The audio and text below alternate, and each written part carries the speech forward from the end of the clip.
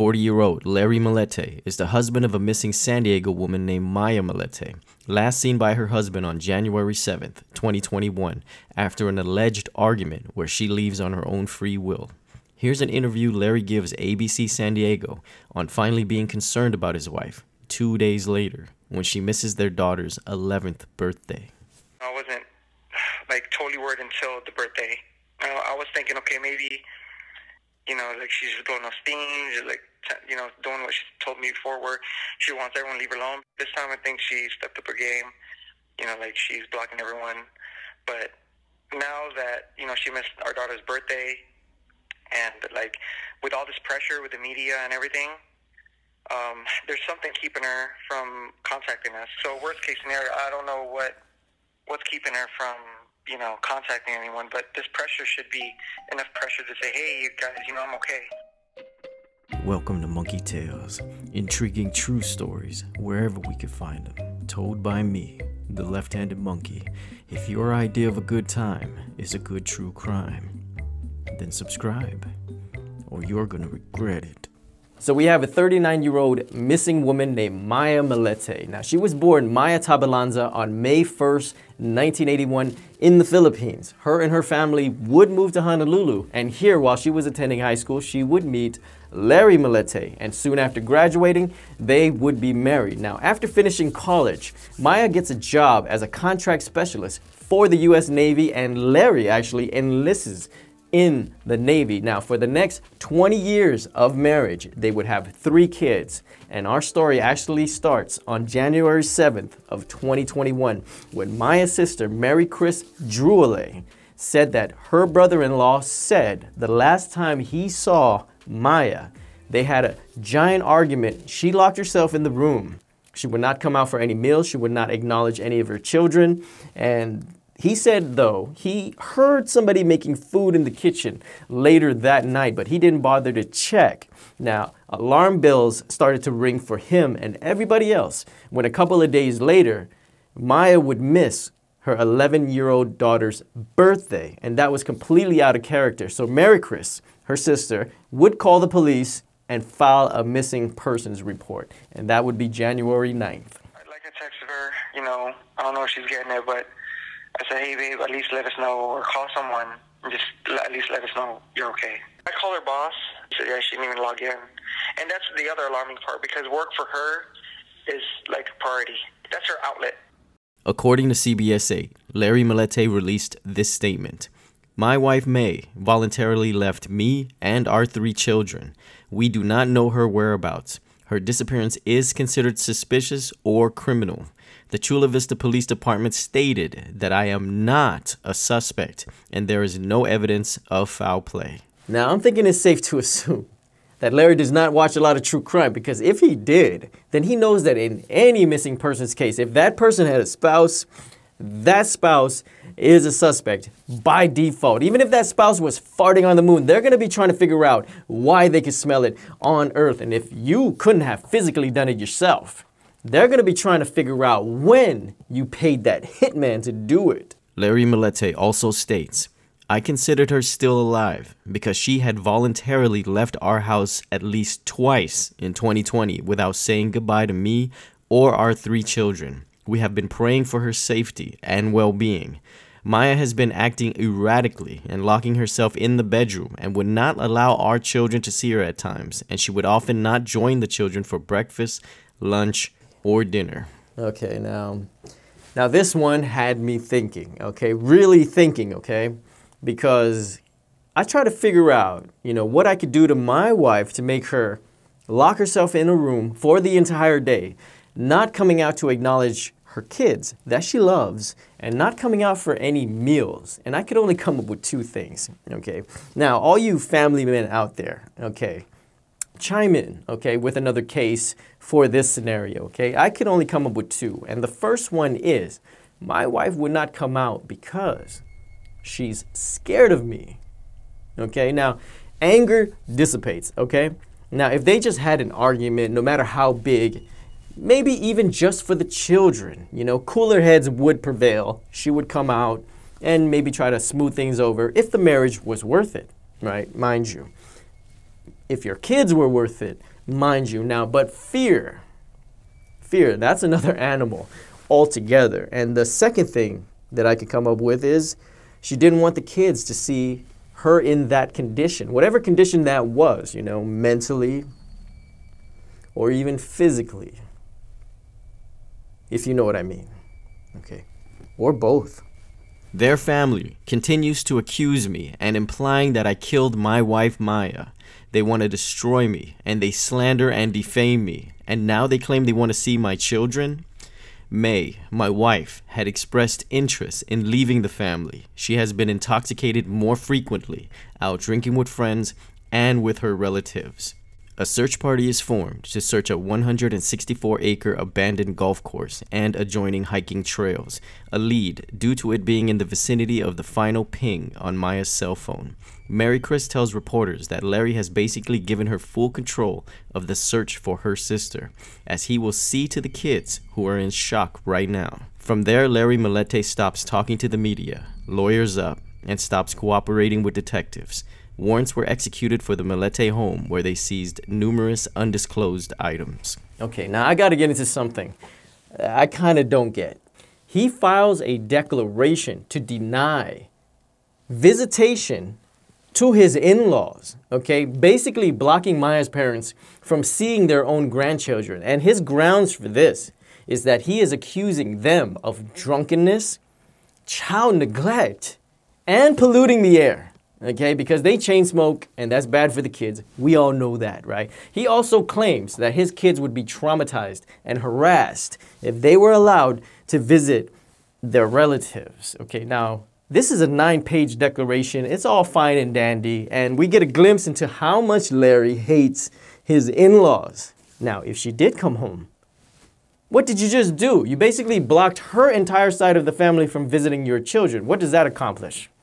It confused Maya's parents also, Pablito and Noemi Tabalanza, because they would file their own petition to be granted visitation with their grandchildren, stating, considering the daily trauma the children are going through with the disappearance of their mother, they need all the sources of stability, love, and support they can get. Continuing to deprive the children of our relationship is severely detrimental to their health and emotional well-being.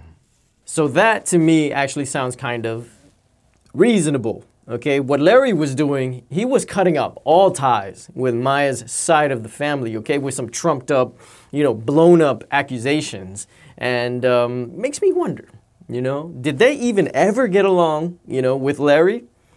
You know, so here's Maya's sister Mary Chris and her husband Richard addressing the kids who at this point in the video have not seen for 5 months. We want to see the kids. We miss them. We want to make sure they know that our side of the family loves them. Now, doesn't it feel like something is wrong? I mean, he's moving funny, okay? You know, from not helping the search party to not helping the detectives, okay? His timing and his decisions are strange, right? From the initial audio that I let you guys hear of him describing his wife's disappearance, you know, without a lick of emotion, right, is strange. His denial of Maya's side of the family to even see the children makes me fucking wonder. Okay, because his kids are 4, 9, and 11. They all could snitch on daddy. And this is what it makes me wonder. Did one of the kids see what happened? Did all of them see what happened? And you know what? Let's just hope that they did not see anything. So here's another bombshell that I left out on purpose, you know, for a little bit of dramatic effect, if you don't mind, okay? So the day Maya goes missing is just a day before she was gonna go see a divorce lawyer, okay? I mean, talk about the bad timing for poor Larry Millete, right? But now I'm gonna let you guys hear some potentially disturbing audio, okay? So this was recorded by a neighbor's surveillance on the night of January 7th around 10 p.m., okay? Near the Millete residence. So those loud bangs happened 8 times that night. Okay, now didn't they sound like gunshots? Because it did to me. Okay, now the next piece of audio happened 30 minutes later.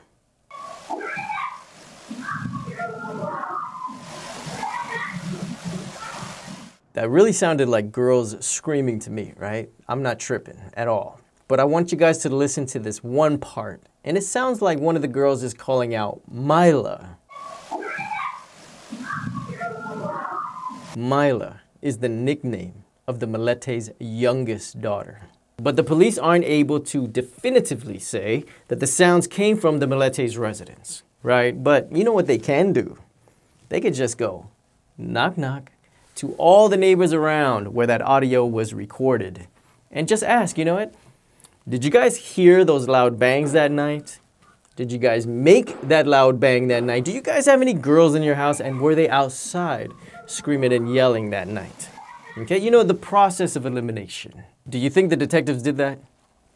Because I do. Now, what the cops did say is that they interviewed 64 people, you know, at the time. Now, I'm gonna go out on a limb and say that those neighbors said, yeah, we heard it too, and we're just as baffled as you. But gunshot sounds were made that night, and there were girls screaming outside that night. So do cops have a good idea on who did it? Well, once they got the FBI involved, once they got the NCIS involved, once they got the San Diego DA involved, they seemed to have all their ducks in a row, and they had a very good idea on who did it. Because on October 19th, 2021, a loud flashbang was heard at the Millete residence as SWAT teams swarmed in and arrested him for the murder of Maya Millete.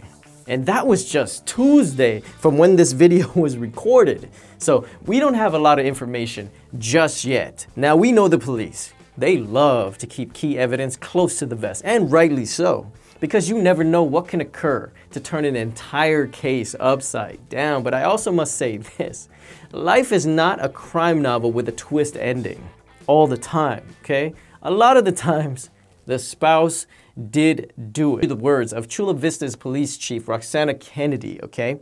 She doesn't mince words. This is what she said. Investigative efforts.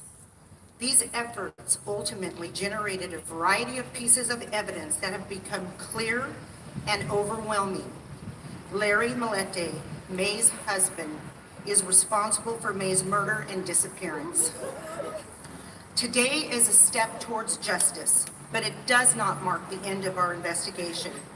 The Chula Vista Police Department will continue to seek answers for her family.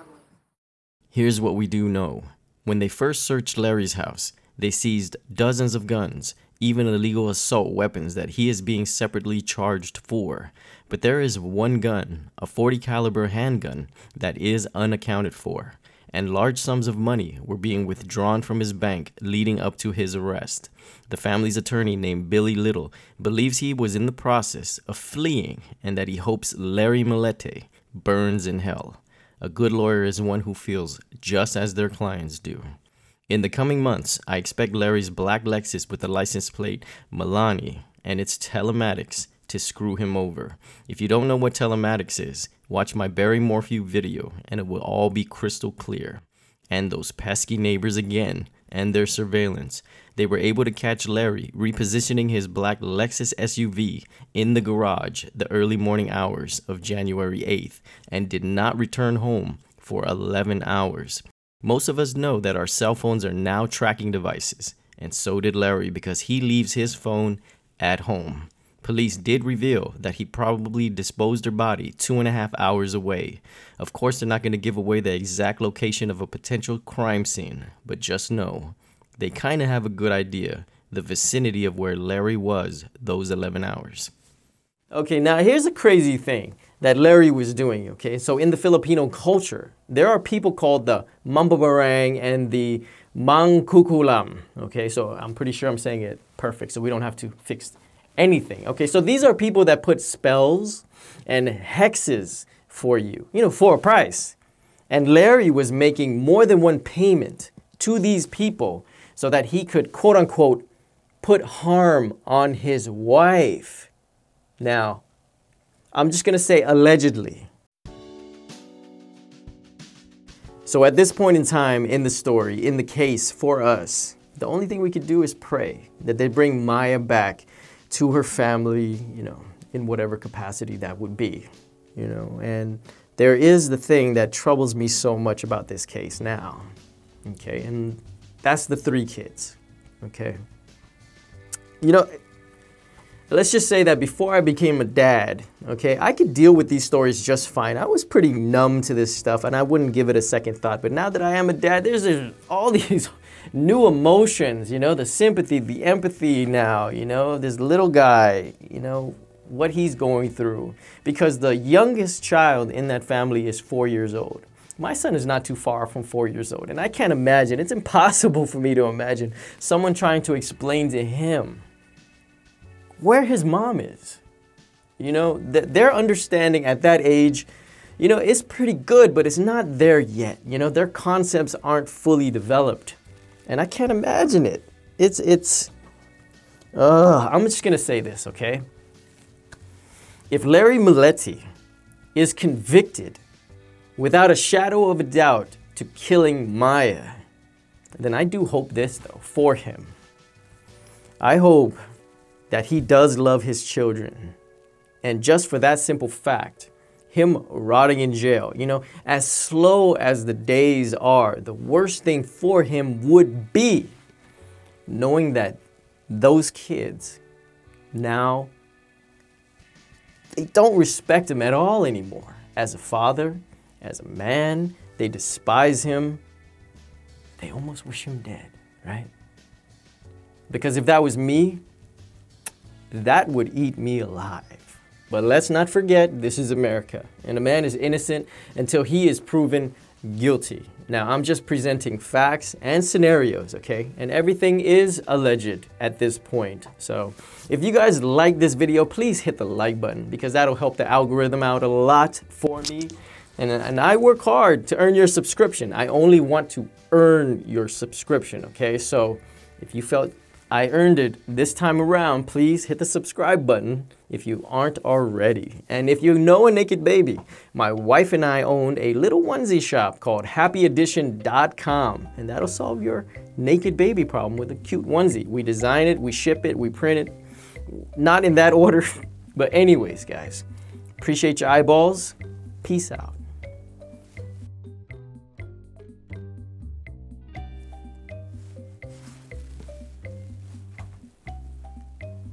Okay, you're still here. I get it. But how did the detective solve the case of the missing rocks?